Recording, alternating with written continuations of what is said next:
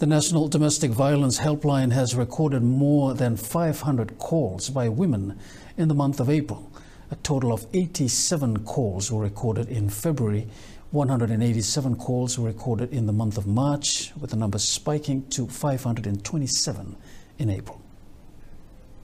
The figures correlate with an earlier statement made by the Fiji Police Commissioner Brigadier General Sithive Ngilio, who said that the number of domestic violence reports have increased during the lockdown period. Coordinator of the Fiji Women Crisis Center, Shamima Ali, agrees that the spike in number of reports is due to the COVID-19 restrictions. This is definitely COVID-related because of the social isolation, social distancing. It's because of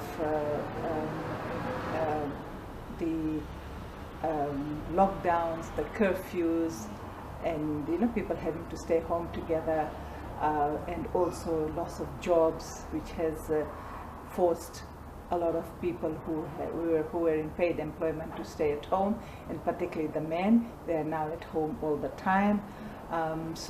And also, the people who were already suffering from domestic violence, the survivors from before, what they are reporting is an intensification. 1,560 recorded total of 87 calls in February and 187 calls in March. 66% of the callers were from women and 44% were men. Ali adds that men do go through hardships and emotional turmoil. The calls that are coming from men are financial, about loss of jobs, about how to access FNPF. Some people are also worried that they have a fever and they're a bit scared to go and get tested.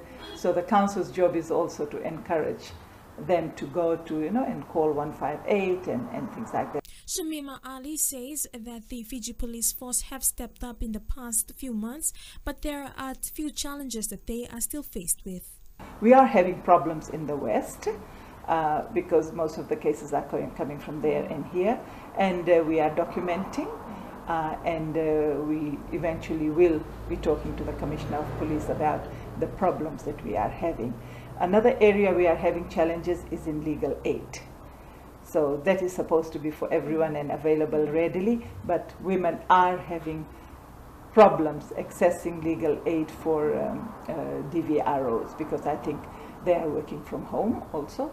So, whether they are an essential service or not, but yeah. So those are some areas of areas where we are facing challenges. In this report, closer to 3/4 women reported physical violence. The Greater Suva area was on lockdown for 14 days, beginning from April 8th. Benina Songanga.